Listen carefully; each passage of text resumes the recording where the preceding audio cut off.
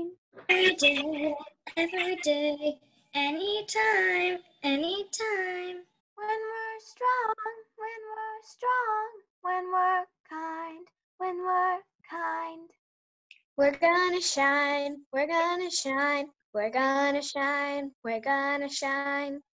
Like campfires, like bright moonlight, like the sun above. Like Christmas stars, like icicles. Like pine trees in the house. We're gonna shine, we're gonna shine, we're gonna shine, we're gonna shine. Every day, anytime, anytime. When we're strong, when we're strong, when we're kind, when we're kind. We're gonna shine, we're gonna shine, we're gonna shine, we're gonna shine. Like campfires, like bright moonlight, like the sun above.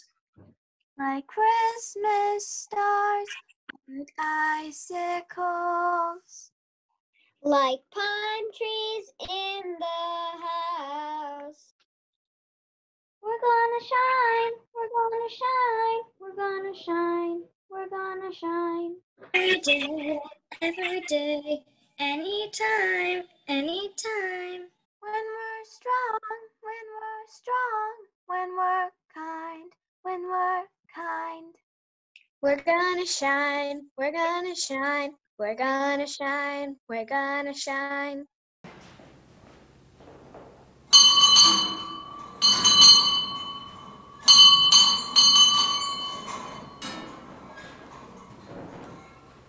Hi friends, I am so grateful that this is the season of Advent, the season that leads into Christmas and to the winter holidays.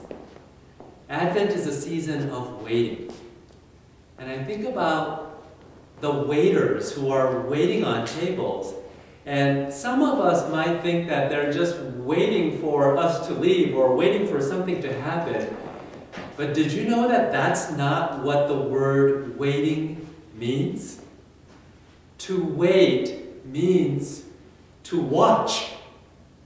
To wait was the job of the watch people as they were attentive and watching. Not just watching our clocks, but watching to life. In the season of Advent and waiting, I invite us to lean in and to watch closely and carefully. So come, I invite you to light your chalices and sing with us and let worship have its way with you. Come, let us worship together.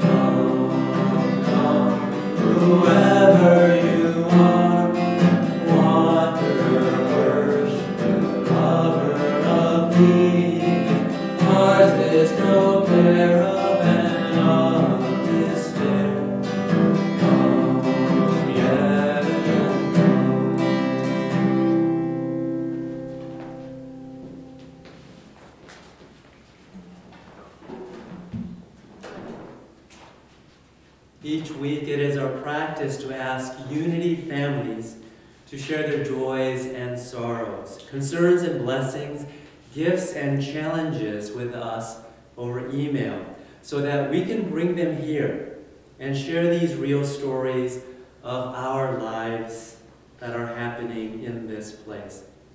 that we might celebrate together, give each other support, and hold each other in love.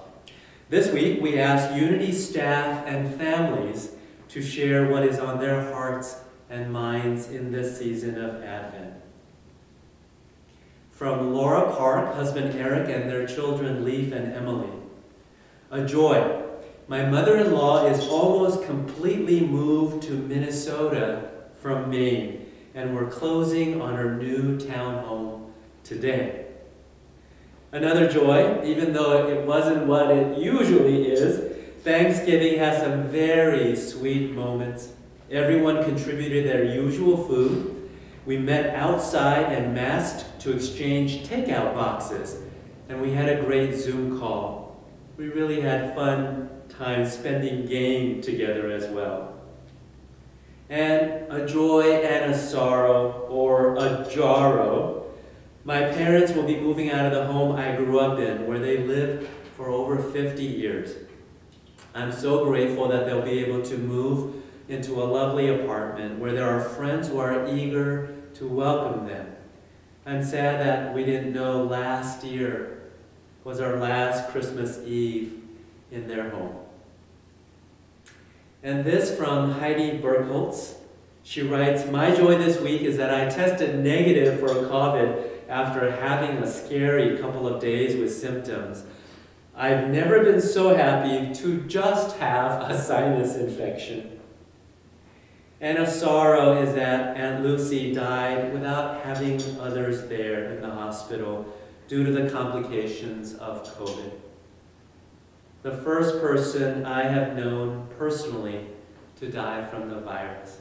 She was 89 years old, lived a long and full life, just not ending the way that Heidi would have wanted for her, and keeping the family and loved ones close during this difficult time.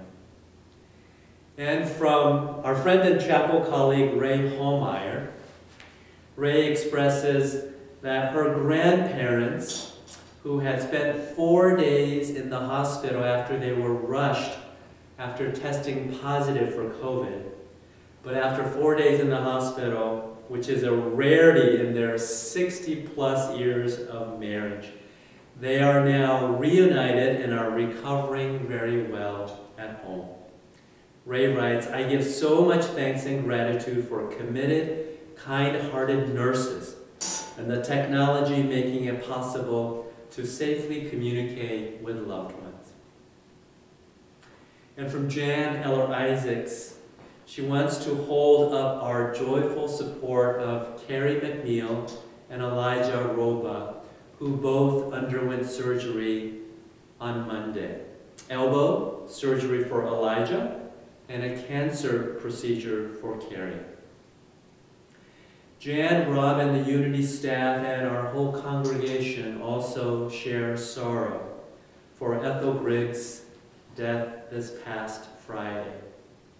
Her service is on Thursday morning at 11 o'clock and is being live streamed.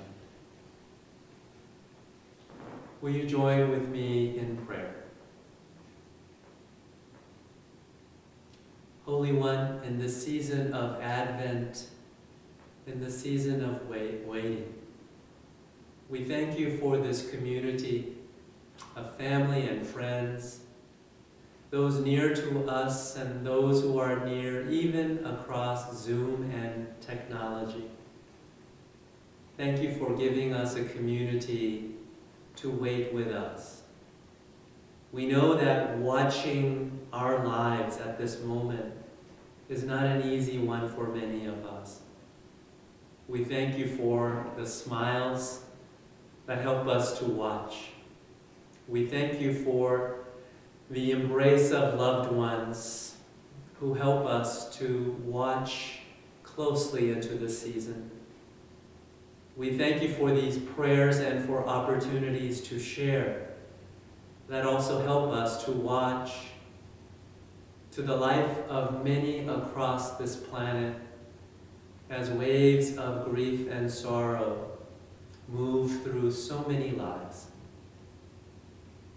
Thank you that as we watch, we can see nurses and medical staff and epidemiologists, that we can see neighbors right alongside of us, everyone doing their very best, so that we might see hope and compassion in service to one another.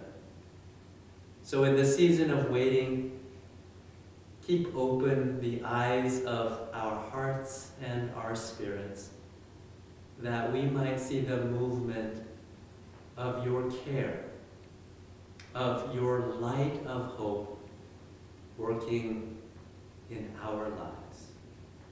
May it be so, and amen. When I breathe in, I breathe in peace. When I breathe out, I breathe out love. When I breathe in, I breathe in peace. When I breathe out, I breathe out love. My daughter Harper is worried about her brother. She's worried that he doesn't know how to be bored. And I said to her, Harper, I've seen him bored. And she said, no. See, you haven't seen him bored. What you've seen him do is you've seen him go on his phone. You've seen him get on his phone and watch TikTok about people falling off of trampolines or doing YouTube videos about Magic the Gathering. You've never seen him actually be bored. So I've heard this from her before, and this kind of resonates with me because I'm afraid that we spend too much time on our phones and that we're too much of a default of getting to that phone every time we've got a little bit of time. And I say, so you think it's bad that he doesn't know how to just be bored? And she says, oh yeah, it is really bad, because it means that he can't give himself that time to just like focus, to just be calm, because that's what makes us want to do something. That's what makes us feel like, I gotta get going. That's what our creativity comes in those times. And I've heard this from her before, and I know that this is really a truth for her. And it makes me think. It makes me think about a time, a story that I have about her and about where I was learning a valuable lesson about being bored, about waiting. I should start by telling you, I do think of myself as a really bad waiter. I hate to wait. Often I won't wait. If I see a line, I say, we're not going to do that. If the restaurant wants us to wait for 20 minutes, I say, let's go to a different restaurant. I don't like to wait. So this story goes back to when Harper was about 5 years old, and her whole life as an infant and as a toddler, she had a lot of earaches. She would get ear infections probably once every 3 months. And she was pretty good at it, about it. But I know it hurt. And we would put her on antibiotics and it would take care of it, but they kept coming. So when she hit about the age of 5, we knew we needed to take her to a specialist. And so taking her to specialists involved lots of examinations and lots of tests, and with all of those, there was always lots of waiting. Waiting to see doctors, waiting for appointments, waiting for test results. And as I said, I didn't like to wait. This one time in particular, there was a whole morning that we were spending doing tests, and we were waiting for the last big hearing test. And we were waiting, and we were waiting. And honestly, if you've been in any of these clinics, you know that they do a lot of things to try to make the waiting period doable, right? And in this particular one, there was a fish tank, big fish tank with exotic fish. There were lots of chewed-on kids' books for us to look at. There were games. There were things on the wall, I remember, where you could move a bead through a wire. And we did all that stuff. But still, what's on my mind is this is taking a lot of time. I could be doing other things. I'm bored. I don't like this. I'm checking my phone. I'm looking at my clock, at my watch. And occasionally, Harper is saying to me things like, Dad, is a coop a house for chickens? And it seems like it comes out of nowhere, and I say, yeah, it's kind of a house. It's where they lay their eggs. That's right. Geez, this is too long. Oh my goodness, how long this is. And at a certain point, Harper and I were sitting next to a chalkboard, and Harper had a whole fist of colored chalks in her hands. And she starts making little clucking sounds, and I look over and she's drawing a chicken on the chalkboard, and I think that's pretty cute. And so I took a yellow chalk and I drew a little chicken on there. And she starts to ask me about how long are chickens in the egg? What do they know when they're in the egg? And I'm answering a little bit, but I gotta admit, my thinking is more about how this time is going. And I got mad. I got mad at a certain point. This is actually fairly uncharacteristic of me, that I went up to the receptionist desk and I said, how much time is this going to take? Do you know how long this is? Do I get to bill you guys for the time that you're taking? And the receptionist, who's used to this sort of thing, says, sir, I'm very, very sorry. We have had a couple of emergency situations today which have just pushed us back. Okay. And I go back. And this goes on for a while. And finally, we are called in. We are called in, and Harper is brought into a room, and I'm able to see through a window, and Harper is set at a chair, at a desk, and they put the headphones on her head, and she smiles at me, and it's a little nervous-making. But I'm watching that, and the time is going, the time is going. I'm watching Harper's hand go up. I'm watching her smile, and pretty soon I hear her say, cluck, cluck, cluck. And I look over at her, and she's got her hands under her armpits, and she's going through the window, knowing that I'm going through the pain of this waiting, but kind of telling me it's okay. And I see the technician laughing, and the technician takes the headphones off of Harper and brings Harper up to me, and she says, you have a lovely daughter. And I say, I know, thank you. That makes it feel a little bit better, but still, I'm huffy. Okay, let's do it. And so we finally walked out of that office. I'm just full of righteous indignation about all this time. And I notice, I look at this chalkboard, and on this chalkboard where we've been drawing little things, I see that Harper has drawn a chicken coop. And in the chicken coop, she has drawn a nest. And on the nest is an egg. And there is a mother chicken sitting on the egg. And there is a little chick inside the egg. And the chick is pounding with its wings on the egg. And there are words coming from the egg that say, look, Dad, the chicken wants to get out. The chicken has to wait. Where is the chicken? Look, the chicken is out. And she drew a picture of the chicken flapping its wings. I looked at that and I said, can you write words? I didn't know she could write like that. I knew she could write bat, cat, fat, but these were sentences. And it was amazing. And I almost missed it. I almost missed the whole thing. And that made me think, you know, in that last hour, however long it was, we saw beautiful fish. We read some really funny books. We had a conversation. And Harper wrote the first sentences that I ever saw her do. And I almost missed it. And she told me about how a chicken is waiting. And it's waiting to get out of that egg. And it wants to get out. And it wants to break free, and when it breaks free, it will do everything. It will hug its mom and its dad, and it will peck and scratch and live its life. And so I looked at her and said, Harper, you are amazing, thank you. And she said, cluck, cluck, the chicken got out.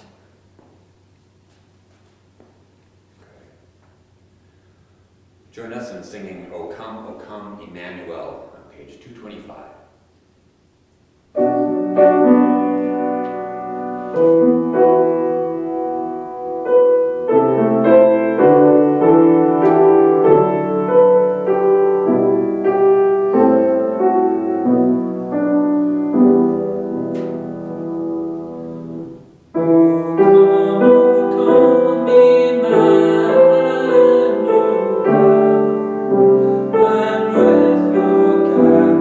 Children.